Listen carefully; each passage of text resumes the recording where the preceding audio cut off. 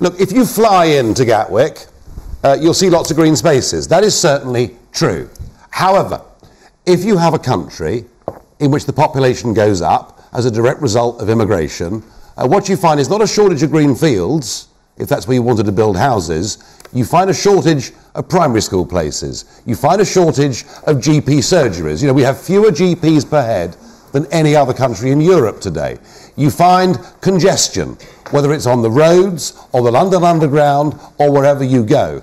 And what you find is that actually you're constantly playing catch up, and really the general quality of life for the massive population has gone down. So I think those comments today were wholly irresponsible. And what we've seen, I mean, it's quite interesting to think that, you know, in 1990, the population of this country was 55 million.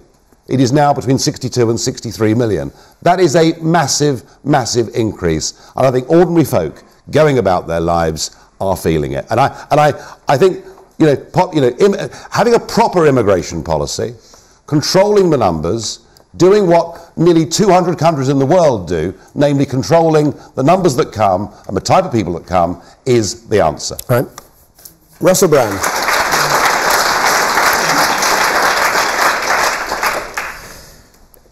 I sometimes feel worried about you, Nigel Farage. The reason I feel worried is because I know a lot of people are frightened in our country. I know a lot of people are feeling afraid and frustrated. And there is a sense that there is a corrupt group in our country using our resources, taking away our jobs, taking away our housing, not paying taxes, exploiting us. And there is an economic elite that this man's party is funded by, that this man is comes from background working in the city. Let me tell you something. There was an economic crash and a lot of money was lost. His mates in the city farted. Nigel Farage is pointing at immigrants and the disabled and holding his nose. Immigrants are not causing the economic problems and suffering we're experiencing.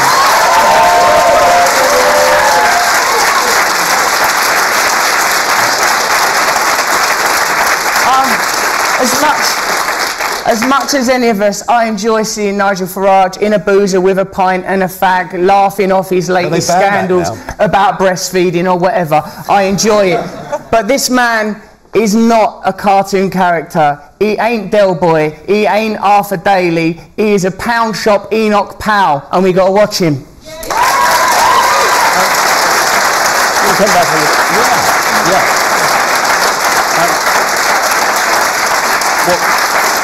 Well, Russell, that's all well and good, and you've got your point of view. The question was, is Britain overcrowded? And do you think I'm wrong? I mean, do you not think? Nigel, can I not be more clear, mate? I think you're wrong. I come from the kind of community. This is called Question Time, this programme, right? Well, tonight you could have another And what happens is, members of the audience ask questions, and we're expected to answer them. You haven't answered this lady's question. Do you think Britain's overcrowded and there is a strain on public resources and people's quality of life? We need more money for public resources. Well, where's it going to come from? It's not overcrowded. It's going to come... I'm so glad you asked, mate. Since the financial crash, banker bonuses have exceeded £80 billion. George Osborne, your Chancellor, campaigned to stop caps being placed on banker bonuses. At the same time, there were austerity cuts against the poorest among us, the disabled, people that we need to be looking after. We need to close tax loopholes which are exploited by big corporations. There's money. I've got money now. I've seen rich people. There's plenty of money out there. It's just not being distributed.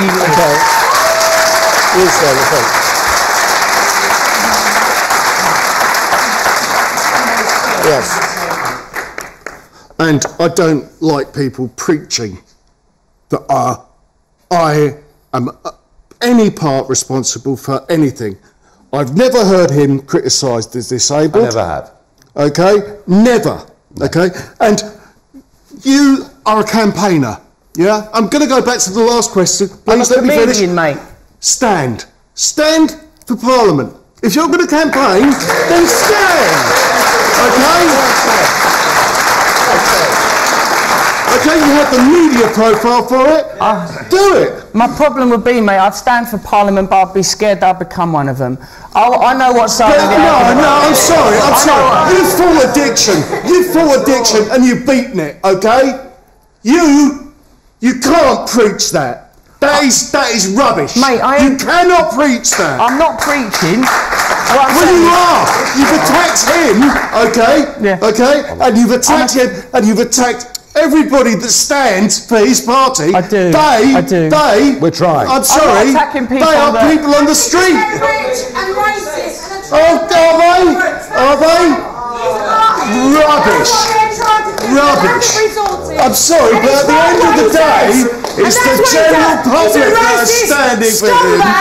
Trying to blame immigrants for the cutbacks because of his rich.